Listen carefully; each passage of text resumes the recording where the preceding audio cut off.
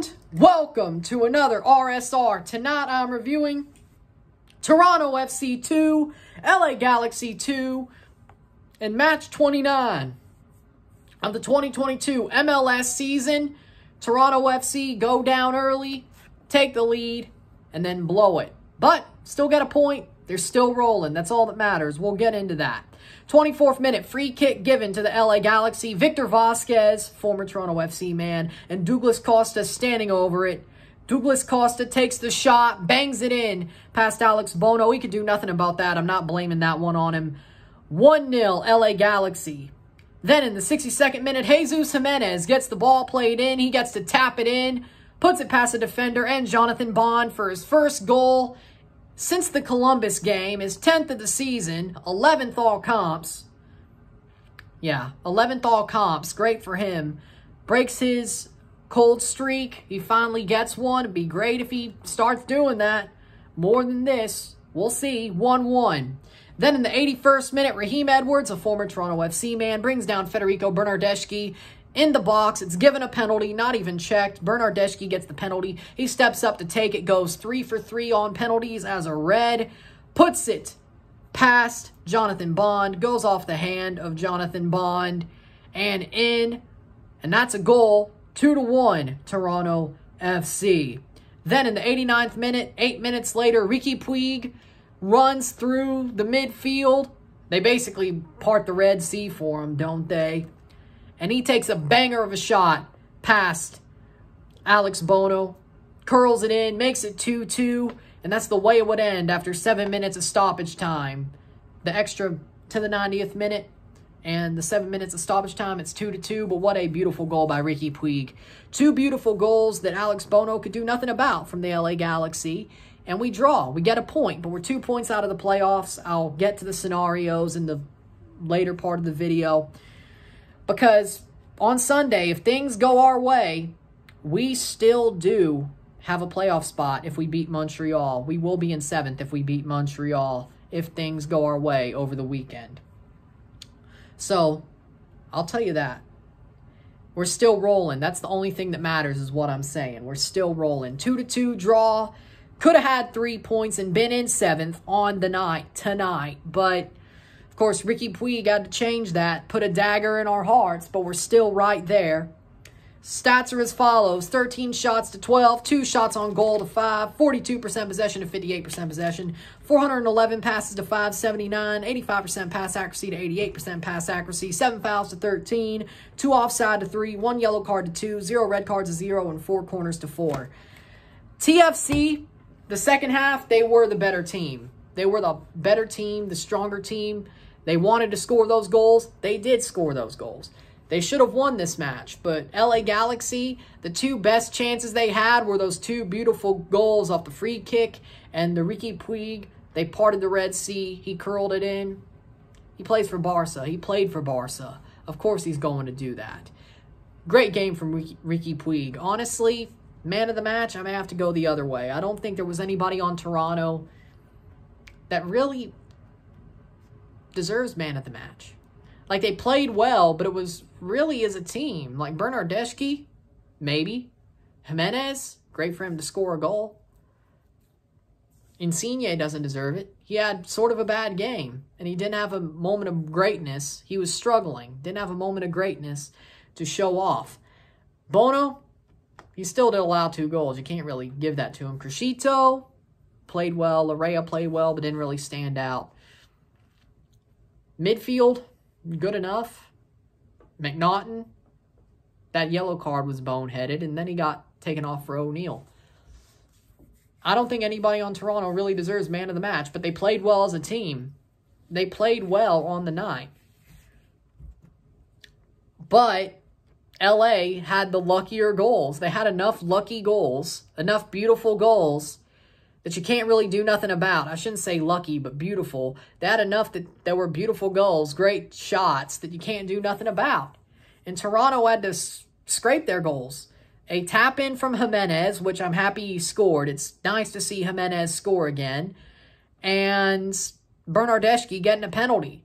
It wasn't really greatness like the Charlotte game or the Portland game or some of these other games that we've seen with the Italians. No, it was more of an early season game. Like some of the early season games, they scored goals, but they were very, very scrappy. Like that Jimenez goal was shades of April, shades of May. Like that's exactly what that was. The Bernardeschi play, shades of Pozuelo getting a penalty, honestly, when he was still here. So, with that being said, you're looking at the way Toronto played. They had really no moments of brilliance. They just scraped goals. LA were the ones who had the brilliant goals. I'm not going to complain about it. Those are some... I'll tip my hat to both of those goals. I'll tip my hat to Douglas Costa and Riqui Puig. I will tip my hat because those are some beautiful goals. I cannot get mad at that. I can't get mad at Bono. I can kind of get mad at the midfield on the Puig goal, but I'm not going to do it. Because we're still in the playoff hunt. We're not out. That didn't eliminate us. If it was 3-2 and we lost and it pretty much eliminated us, I'd be like, yeah, I'm going to ream you out. But right now, we're still in. That's all that matters. We are still in. That's all that matters. But LA played well. Greg Vanney got them hyped. Even if he did rotate the team, he got them hyped. He got them hyped. He was like, this game matters a lot to me. Don't lose it. I'd rather hope you win, but just don't lose it. And that's honestly one of the best performances I've seen from a Greg Vanney rotated team since Columbus in 2017. It was one of the best because when you have something to play for and Greg Vanney rotates you, he will motivate them, and he did. I can't get mad at that. Bob Bradley, they didn't shut out the game. They didn't shut down the game. They didn't close out the game. They still have that problem that they've had all season. Because there are some games that if they had gotten points in and shut down and got a point, we'd be in a playoff spot right now. 2 of them. All we needed was 2. They didn't because they can't close out games. They have some problems with that. Even with the Italians, it's been sort of clench and hope. And that's why. Man of the match for me, before we get into the scenarios for TFC, Riqui Puig. I'm going the other way. I can't give it to a Toronto player. The way this game was played, it was a very tight game. Yes, team is a star for Toronto FC, but you can't give man of the match to everybody. I got to go with Riqui Puig. Riqui Puig was playing a beautiful game of football tonight. I have to give him his props. I do sometimes give props because when you're bad, how you have a man of the match?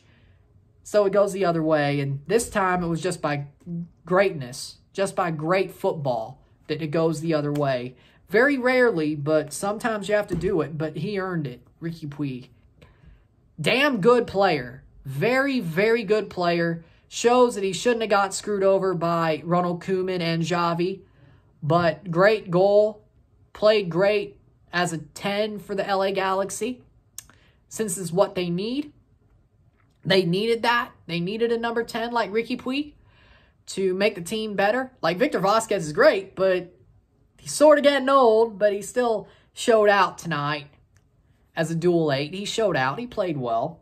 But Riqui Puig, damn good football by Riqui Puig. Amazing.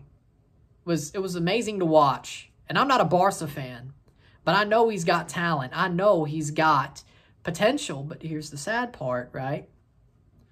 He never got to show it at Barca, really. Now he goes to LA, playing a position they need, and he's hit the ground running. And he shows off to be the best player here. Saves them a draw instead of a loss. Honestly deserved for him, I have to say. But man of the match, Riqui Puig. So now, for the scenarios for Toronto FC. As I said, on Sunday, they could still be holding a playoff spot by the end of the weekend if things go their way. Of course, Toronto has to beat Montreal. Miami is not playing till September 10th. They have a bye week after tonight. They lost to Columbus. They're at 36 points. If Toronto wins, they will be at 37 points. They will have been over them by 1 point, and they have a better goal differential anyway. New York plays New England. We need a New York win against New England, or a draw, but They can win. And Cincy plays Charlotte. We need a Charlotte draw and a Toronto win. A Cincy versus Charlotte draw or a Charlotte win. I'll take a draw. I don't know if they could beat Cincy. A New York win or draw over New England and a Toronto win over Montreal. We are in the playoffs. We are in 7th place by the end of the weekend. So things can go our way. Things went our way tonight. Can they go our way next weekend or this upcoming weekend? I think so. New York beating New England or drawing them, that seems pretty easy to me. I think New York isn't that bad. I mean, New England freaking drew Chicago at home, mind you. We should have beat them twice. They lost to the LA Galaxy. Galaxy barely held on, but there you go. I think New York should still beat New England, no matter what. Charlotte, Cincy, that could be a problem, but that's probably the least likely thing. We'll either be right on the line or over it, but that's the one that's least likely to me. I think we beat Montreal. We're at home. We kicked their ass without the Italians. We almost beat them in Montreal without the Italians. They're not really that. They are up there, but they're sort of a paper tiger at 2nd place in the East. They lost to the Red Bulls. We're at home. It's the CNE. It's the 401 Derby. Mark Anthony K and Oso should be back. I think they will be. And we kicked their ass without the Italians last time they rocked up to BMO Field. And we almost beat them in Saputo. And we honestly at least should have drew about, what, a month and a half ago? Without the Italians? We should have drew that match. So I think we win. I honestly think we beat Montreal. On the weekend, on Sunday night, we beat Montreal. So we do that part. We do our part. I think New York will help us. Charlotte's the one that I'm really worried about. But if it all goes our way, we're in 7th place. Ending this week on Sunday, going into next week with 4 matches to go. It's not over yet. This draw is not the end-all, be-all. If it was a loss, it probably would be. But 2 points out of the playoffs. Miami doesn't play. We have to hope for 2 results to go our way besides doing our own job. I think we could do it, though. I think it's very likely that all those things come together. And then after that, we have Orlando, Atlanta. Orlando on the road, Atlanta on the road, Miami at home, and away to Philly. We have to basically go 3-0-1 there if we beat Montreal. But I think we could do it. Wait, 5-0-1 is all of them, ain't it? But basically, even if we draw Philly, I think we can handle. But basically going 4-0 after the Montreal match, if we win it, is pretty much the way we have to go. 3-0-1 could probably do it, but you're really pushing the wall there. But with that being said, Toronto has a chance to be in a playoff spot at the end of the week after their match on Sunday night. They could have been in a playoff spot tonight, and they could have sealed it. Not sealed it, but gotten more cushion on Sunday. Almost did, but we could still be in a playoff spot by the end of the week. That's all that matters. And I think we are. I legitimately think we are. Those results went our way tonight.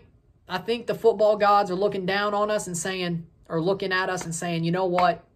We want the narratives. Go make it. And honestly, I could see it. So with that being said, Toronto, they still have a chance. It's not over yet. Not the best match, not the worst. At least it's not a loss, and we go on. We move to Sunday for the 401 Derby.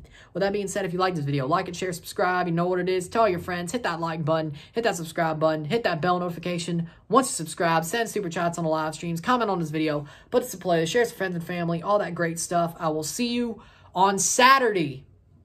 My full-on audience on Saturday for Mississippi State, or Memphis versus Mississippi State in Starkville. College football's back. I'm going to cover my team. I'll be live, do a RSR for it, and I hope y'all enjoy it. Hopefully you show up, because I know some of y'all want to anyway. So, show up.